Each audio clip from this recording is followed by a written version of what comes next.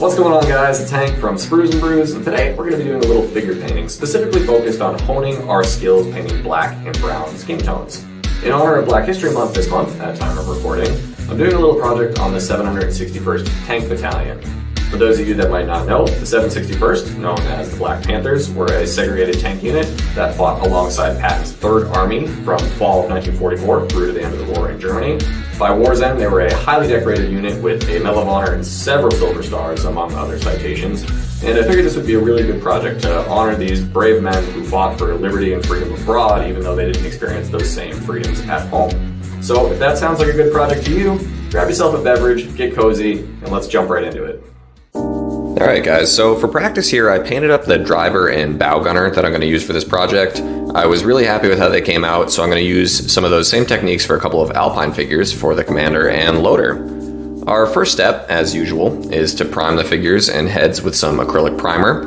If you've seen any of my other figure painting videos, you'll recognize these little DIY painting jigs that I use. They're just blocks of scrap wood and drywall screws. You can super glue the figures right on there, and they easily snap off when the process is complete.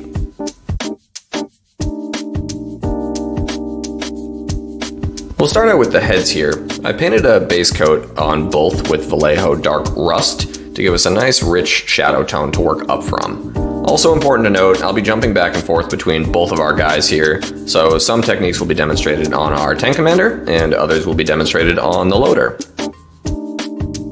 Next we'll grab some Vallejo Light Flesh to fill in our eye sockets.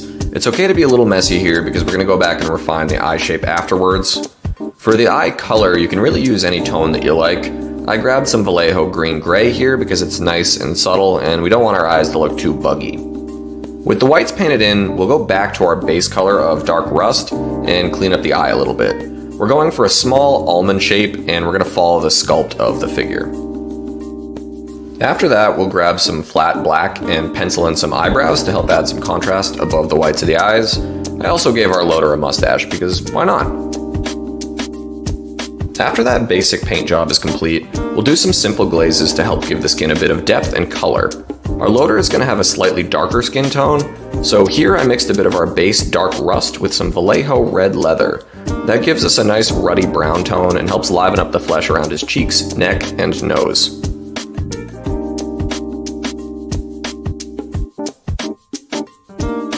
Our tank commander will have a lighter complexion, so for him I mixed some Vallejo Chocolate Brown with a bit of that same red leather. A similar concept here, but there's so much variation in black and brown skin tones, and now our two guys are going to have some individuality sitting up there in the turret together. You can also clean up and adjust the brow line here a bit if necessary.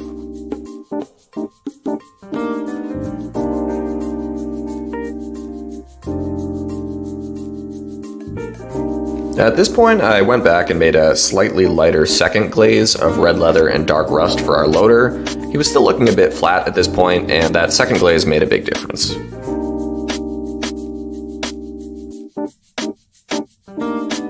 And here our guys are looking pretty good. To finish up the heads, we just need to paint up their steel pot helmets. We'll do this with some trusty US Olive Drab, and we'll add in some detail with the straps using a little bit of red leather.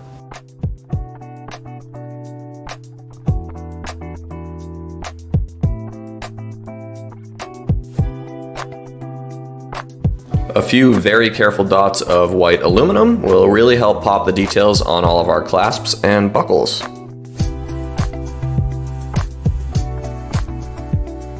Alright, and there are our painted heads. We'll set those aside for now and finish them up in the weathering process in just a bit.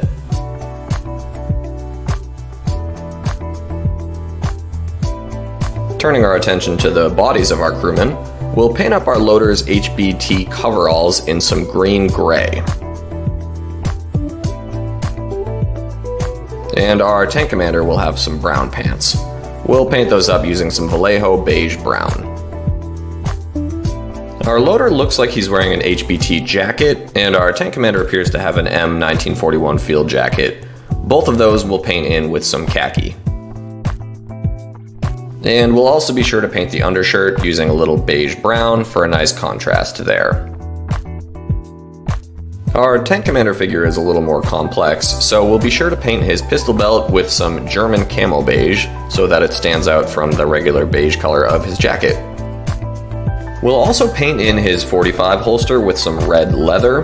The ammo pouches can be painted in with a bit of tan earth, but I didn't show that on camera here. Next, we can't forget to carefully paint up the grip of his 45 and his binoculars with a little bit of flat black. The straps for his binoculars also look nice in some red leather. At this stage, we'll return to the hands and be sure to paint those up using the same colors and techniques we used for his head to make sure that the skin tones match nicely. Our TC is wearing some M1938 boot wraps, so we'll be sure to hit those with some khaki as well, and then we'll paint in our boots with some red leather.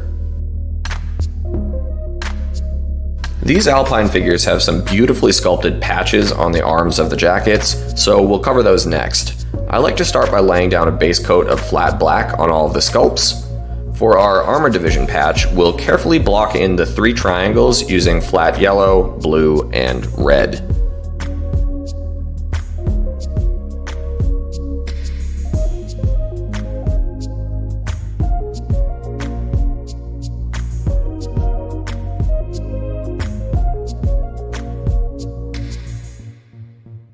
And for our rank chevrons, we can use that same yellow that we used on the armor division patch.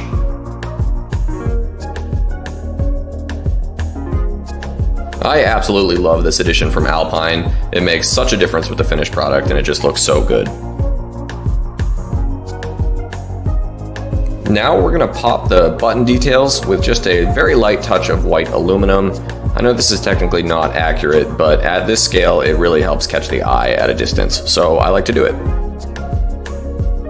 To wrap up the painting process, we'll do a very simple bit of highlighting on our main clothing colors. To do this, I mix in a bit of light flesh to each of those clothing colors to help pull out the highest folds in our clothing. It's a super basic technique, but it makes a big difference. I have a full video tutorial on the process that you can check out here.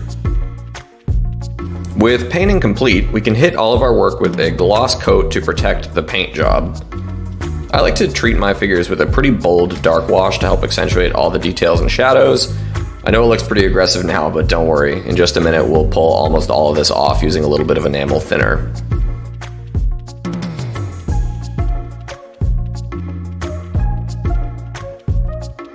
For our heads, I found that using ammo streaking grime adds a really nice subtle shadow effect to the details of these sculpts, and it works super well for these darker skin tones. Once any excess wash has been removed and the figures have dried completely, it's time to spray everything with a coat of Ammo Matte Lucky Varnish to seal up all of our work.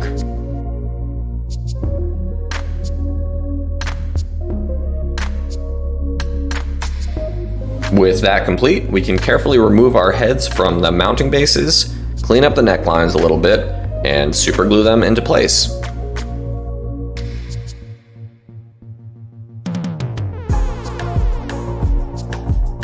After a quick trim of the boot mounting points, our figures are complete.